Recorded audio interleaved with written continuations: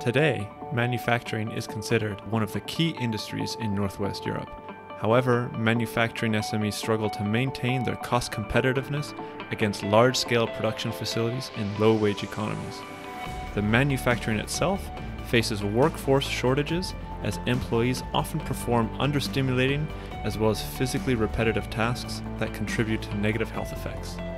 Boosting SME competitiveness will only be achieved by offering high levels of production flexibility made possible through the adoption of cobots.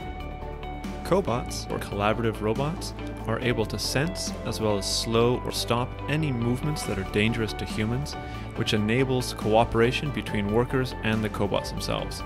When used in manufacturing processes, cobots take on repetitive tasks, allowing for employees to be more efficient, as well as reducing any negative health-related issues.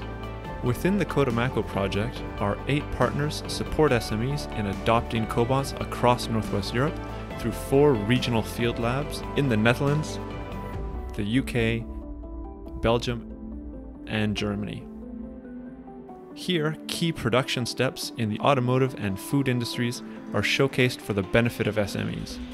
COTEMACO is running an SME support program that offers reimbursed travel to the field labs and funded cobot adoption services, such as a feasibility study, business case, and investment plan for the registered SMEs within COTEMACO.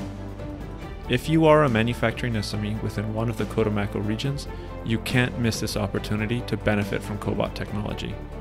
For more information on how you can get involved, get in touch with your nearest COTEMACO partner or visit Robot Hub.